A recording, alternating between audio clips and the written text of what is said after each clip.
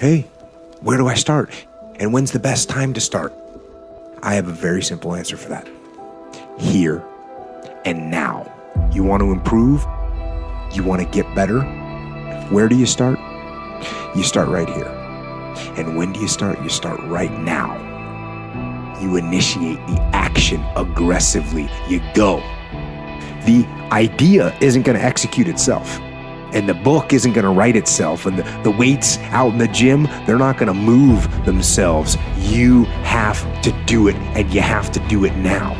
You got to stop thinking about it and stop dreaming about it and stop researching every aspect of it and reading all about it and debating the pros and cons of it. Just start doing it. Take that first step and make it happen. Get after it.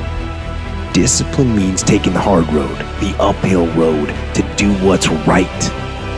So often the easy path that calls to us to be weak for that moment, to break down for that moment, to give in to the desire and the short-term gratification. But the discipline will not allow that. The discipline calls for strength and fortitude and will. It won't accept weakness. It won't tolerate another breakdown. The discipline can seem like it's your worst enemy, but the reality is, discipline is your best friend. It will take care of you like nothing else can. And it'll put you on that path